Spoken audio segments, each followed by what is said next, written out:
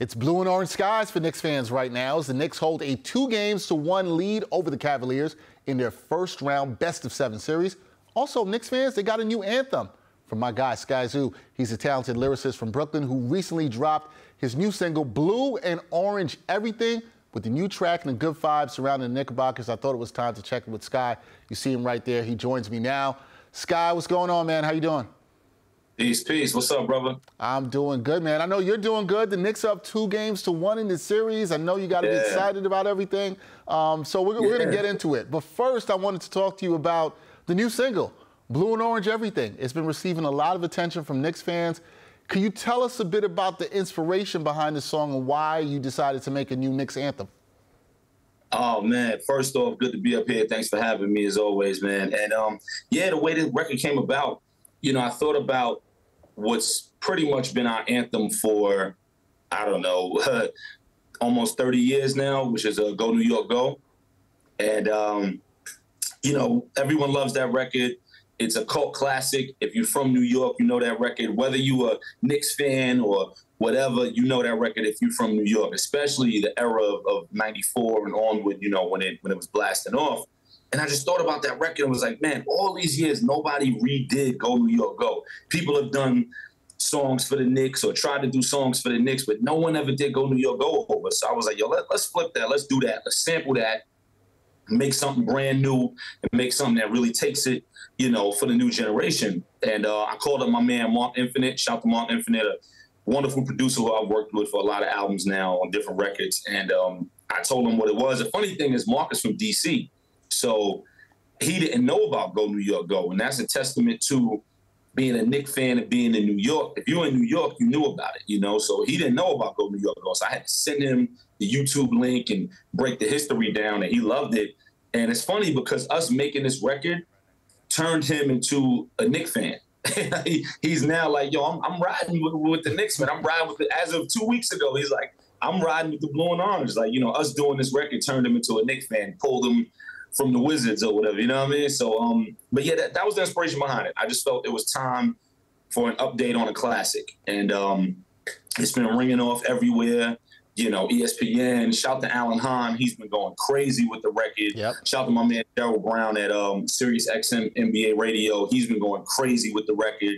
You know, it's been all over. My man, Ian Begley's been showing it a ton of love. And the people are going crazy. They're like, yo, this is what we needed. I don't know what else is going on out here, but this one right here is the one, you know? So it's been dope, man. I just want to do something for us as a city, as a team, as a culture, for the colors that we rep and that we bleed. And if you know me, you know, the double entendres are there, man, you know. Oh, they're there. They're there. Infamous enough where the Havoc could do you proud. You know, that was a Mobb Deep shout. Infamous Havoc, you know, the Garden is Eden, Concrete Jungle, but the Garden is Eden. The Pressure is Insanity because we don't do L's, talking about Jeremy Lin being over with. Like, there's I'm still going to be me. So the entendres are there, man. The doubles and all that are there. Welcome to the Terror Dome, hosted by the franchise. I'm shouting out Chuck D, and I'm shouting out CP from Knicks Fan TV. Yep. So, you know, I'm going to be me no matter what I do. And it's been a nice ride with it. Yeah, I mean, I loved it for everything that you just mentioned, your lyrical ability on it, that definitely was showcased. And then, like you said, the fact that as somebody like myself who grew up hearing that Go New York song, how it kind of flipped the classic, and we still had the essence of that in the hook and the chorus there, too. You talked about how the song has been resonating with fans and the response that you've seen. Like, what about on social media? What have people been telling you about the track and just how much they love it and, you know, things that people have been putting it to? Because, you know, all the ways you see it in videos, different things. What's it been like seeing that response to a new or, you know, a remix on a Knicks anthem? Oh, it's been overwhelming. You know, everyone's like, man, this needs to be our new anthem. This needs to be the new joint.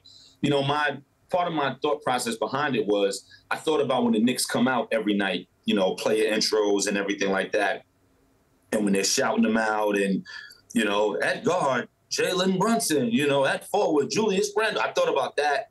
And that was how I got to where I got sonically as far as the production and where we went with it and how it breaks down at the end. I thought about, man, what if the Knicks did use this as intro music at the Garden every night, you know? So when I put the record together, from the way I wrote it to the breakdown to the way the record ends with just the instrumentation and the live trumpet with the harmony mute on it and the string section that I brought in and all those different things, that was with all of that in mind, you know? So it wasn't just grab a beat and just go off. You know me, the way I make my music is hip hop and it's raw and it's dirty, but then it becomes this grand musical composition by the end of it. You know, that is truly a part of my DNA musically. So all of that's there. I said, let's take Go New York Go and add some dirty drums to it and add double entendres and add live trumpets and live string sections. Let's go all the way. Yeah, you definitely went all the way. And you just made me think of something now, which is like the Knicks need to use this as their intro music. Like it needs to happen. Somebody reach out to Sky, let us get it happening. We got to get this as intro music for the Knicks because it's the new anthem. That's what I want. That's what you want, That's right? what I want for next season, man. You know, we've had the same intro music for a minute now. Yeah. You know, shout to Swift Beats, who did the joint that they play every night. Yep. And I was like, let's flip that. It's been about 12 years. Let's flip that. You know time. what I mean? And that's no knock. You know, that was a banger for years. Let's flip that now, you know, and that was a part of my thinking as well. Just doing something for us, you know, doing something for us to make it go. And I got to shout out Jesse Itzler, who is the originator and creator of Go New York Go. He reached out on Instagram, showed a ton of love. He tagged the Knicks. He was like, man, y'all got to show this some love. This is crazy. Nice. You know, we started DMing back and forth and everything. So shout out to Jesse Itzler because he created Go New York Go. So for him to give the nod, he was like, yo, I love it. He was like, thanks for including me in this crazy joint that you did, you know. So he showed a ton of love, man. So shout to him. And he's an extremely accomplished individual. So, and a creator of a cult classic. Yeah. So, you know, it get no better than that. No, it doesn't get any better than that. Shout out to Jesse on that one. So, all right, Sky, I'm glad we got to talk about the track. I'm loving the new track. It's definitely a dope one. So let's talk about the Knicks, right? Big victory in Game 3. Madison Square Garden was rocking. What was your thoughts about what we saw in the effort from the Knicks in Game 3? Oh, it was locked down, you know, from front to back, A to Z, locked down. And it needed to be, you know, going into it. I think if you know basketball, you knew if we don't get this one, it might be a tall hill for us to climb up. You know, after the way Game 2 went and us kind of getting rocked a little bit, getting hit in the jaw real hard, you knew if you know basketball, yo, man, we got to get this one. And we got it. And we got it in a resounding fashion. It wasn't winning by one at the buzzer. It was buttoned up from beginning to end. And I think that's a testament to the energy in the building.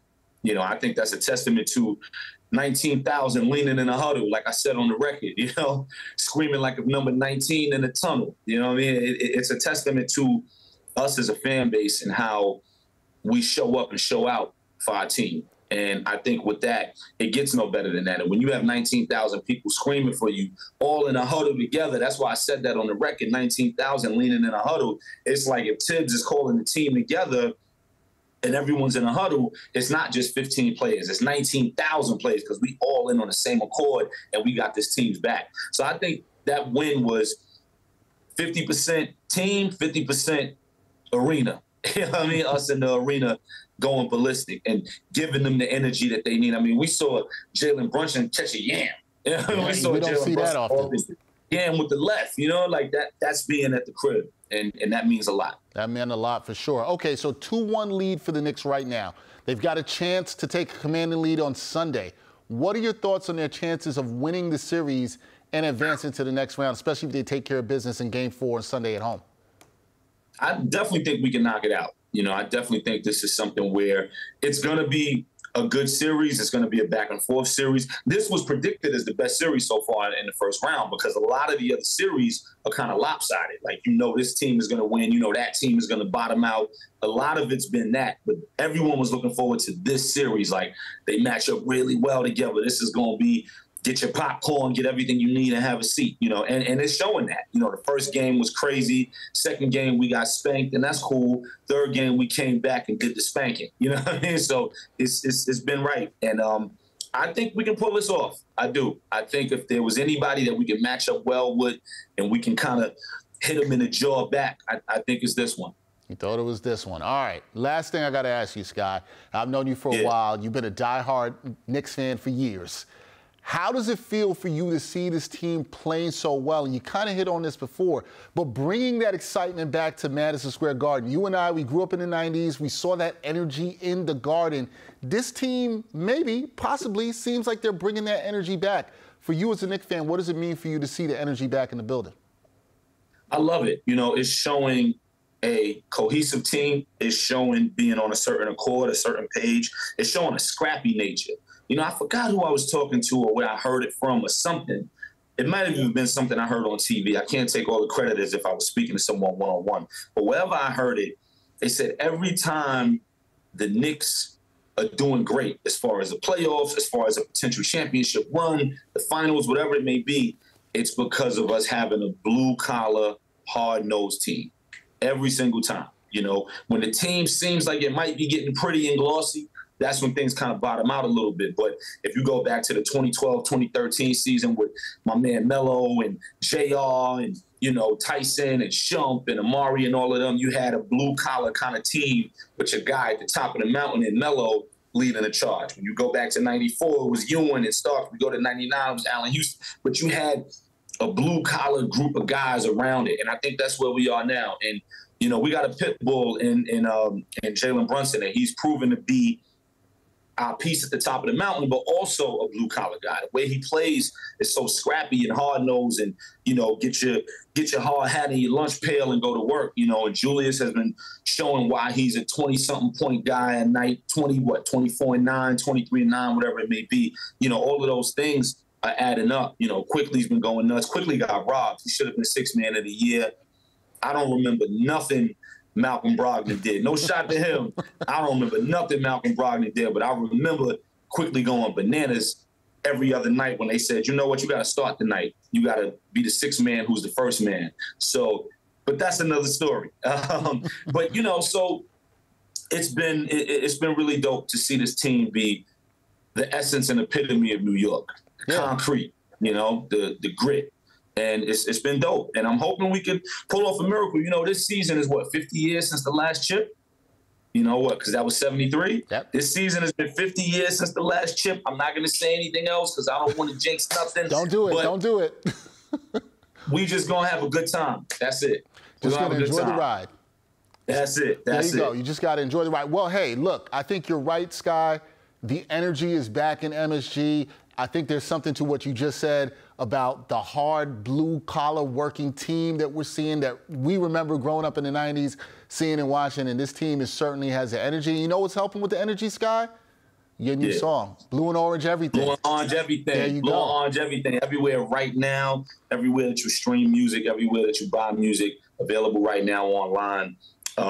It is truly a magnetic Knicks theme. It is something that should be the new Knicks theme. Absolutely, without doubt. I definitely think so, man. I love the track. If you haven't heard the track, like Scott said, check it out. Available everywhere. Streaming, purchase, do whatever you got to do.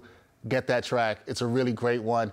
That is Skyzoo, the great lyricist from the best borough, which is Brooklyn. That is for sure. Sky, it's always good to talk. When I get to talk hip-hop and Knicks with you, I'm always happy to do it. Whether you come here in the studio, we do it remote, it is always good.